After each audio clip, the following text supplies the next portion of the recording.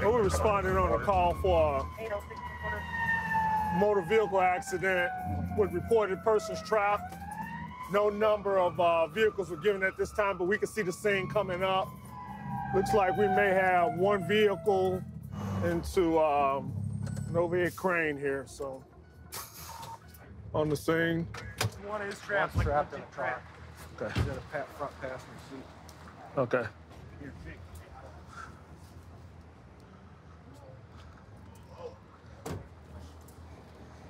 What do you want? Let's see, because we're not gonna be able to move him. Let me get some light in here. Okay, what's going on, man? You can't move that leg? Yeah, I can move one leg, my heart hurt. Later for that. Can you get that leg out? Can you get that leg out of there? If not, I gotta cut you out. You can't? Okay. So pulled up on him. So Gotcha. just got underneath. All crews, we may have firearms on the scene. Get a collar and let's get the spreaders out here. One person trapped, beginning extrication at this time. It was two individuals. One individual was already out of the vehicle in the hands of police. There's possibly firearms inside the car, so it's a big concern. Fire alarm. Yeah, that is a concern. Yeah, right. Hey, guys, hey, slow down. Wayno. We may have something, items in the car, so be careful, okay? All right. Okay, man, look this way. All right? Okay, cool. Hey, if I can can I get a sheet? Can I get a sheet off that medic unit?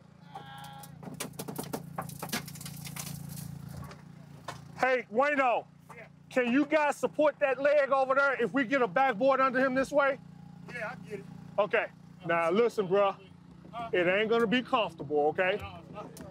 All right? So we're gonna put this way. I want you to lay back on this backboard, okay? Now, while we pulling you out of here, I want you to keep your hands right here, okay? On your chest, all right? Put that other hand on that chest. Keep them right there.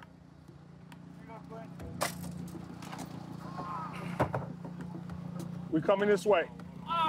It's gonna hurt. 1, 2, 3. No, you leave your neck down. You start moving. Okay? Okay, we got you. 1, 2, 3. Yeah, don't raise. Keep your hands right there. Hold on, you ready? All right, legs free. Hey, watch his foot on that wheel. Yeah, we got him. You ready, Quinn? Yeah, go. On your word. That's the only one. That's it.